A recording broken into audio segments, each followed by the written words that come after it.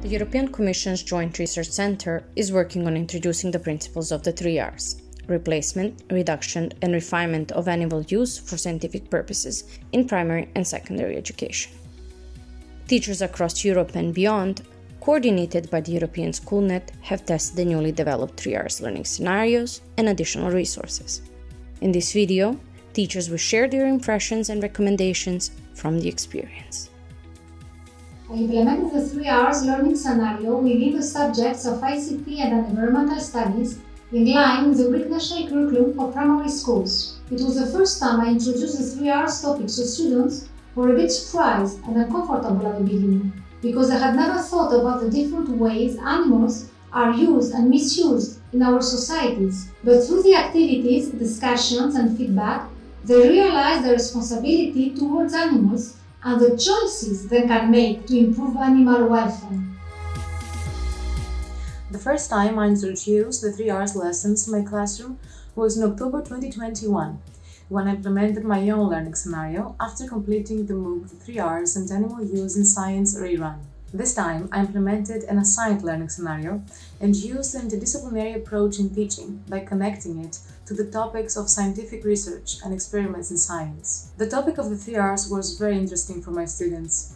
They were surprised to learn about animal use in science and the 3 Rs principles. Moreover, they really enjoyed the collaborative tasks and presentations, as well as the opportunity to use diverse tools. Gamification and problem-based approaches, as well as collaborative activities, are very suitable for teaching the 3 Rs in primary schools. I would also suggest making use of diverse digital tools and different resources to introduce the topic.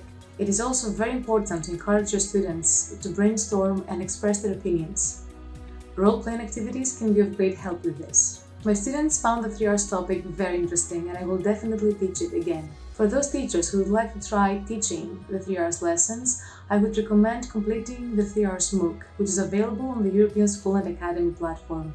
There you can learn all the basics about the topic and find very useful resources and examples you can use. I often bring into my classroom STEM activities on topics such as animal protection and sustainability, but I have never had the chance to implement any activity related to the 3 Rs. Learning about the 3 Rs was a new experience for my students and they loved it. They liked the topic because it suited their interest and they enjoyed learning more about science.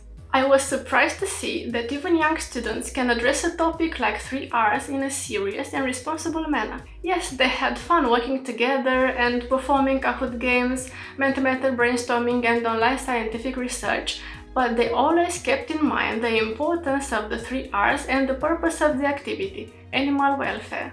Dear colleagues, if we want our students to go beyond the classroom and act like real scientists, we should definitely involve them in activities related to the 3 Rs.